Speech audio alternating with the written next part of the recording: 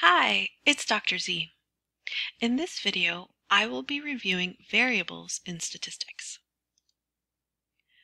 By the end of this video, you'll be able to define variables, values, and scores, and apply this knowledge to complete lecture examples. Please feel free to pause the video at any time to take notes. Everyone is unique and different in their own way. Psychology research is used to study how people vary from each other. In fact, most researchers use the experimental method to study specific characteristics of people that are of interest to them. These characteristics are called variables. What comes up for you when you hear the word variable? The root word is vary, or to be different from something else. Like in this photo of different types of Lego minifigures or Lego characters. A variable is a characteristic that can have different values for different people.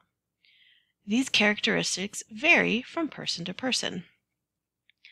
For example, how do we know that people vary in height? Well, we measure them. This leads us to make measurements of variables.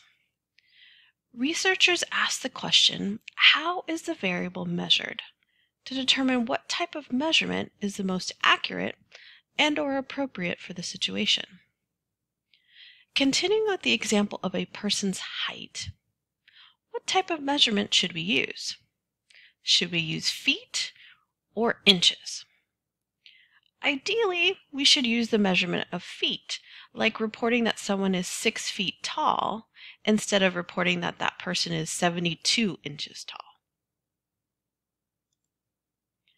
Since these characteristics vary from person to person, variables will have values.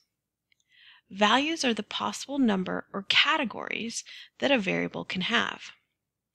For my Star Wars fans out there, how many different types of stormtroopers are there? Way too many. This photo shows 4 different types: a shadow trooper, a clone trooper, a first order stormtrooper, and a sand trooper.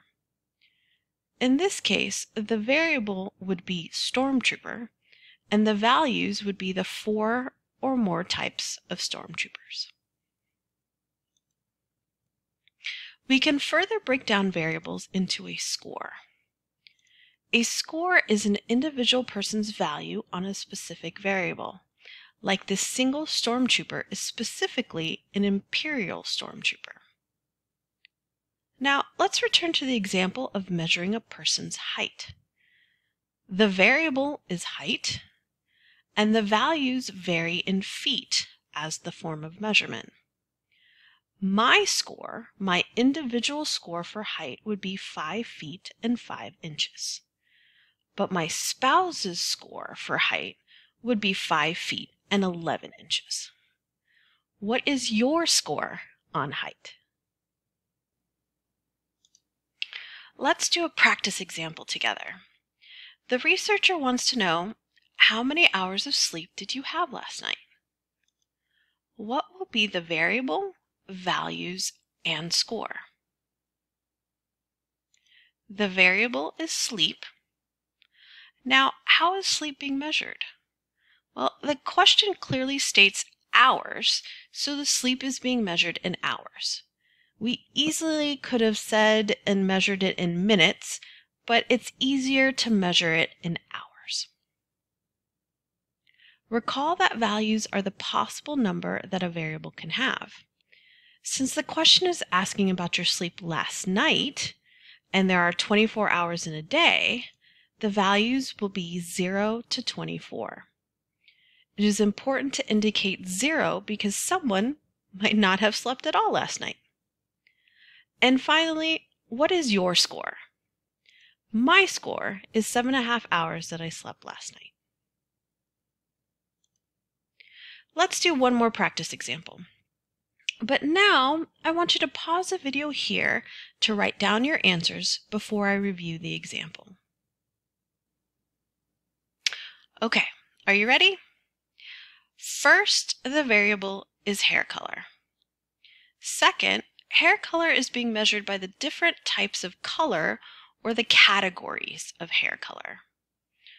Third, these categories, these values are black, brown, red, blonde, gray, and so forth. Finally, what is your score on hair color? My score is black. Now that we've reviewed variables, values, and scores, are you ready to practice your new knowledge? I have one lecture example for you to review. For my future healthcare professionals, this lecture example is for you. The Wong-Baker Faces Pain Rating Scale is a well-known instrument used in the medical field. The scenario is that a patient rates their pain as a 7 on an 11-point scale. I encourage you to pause the video here and attempt to answer these questions on your own first. Then you may resume the video to review the answers.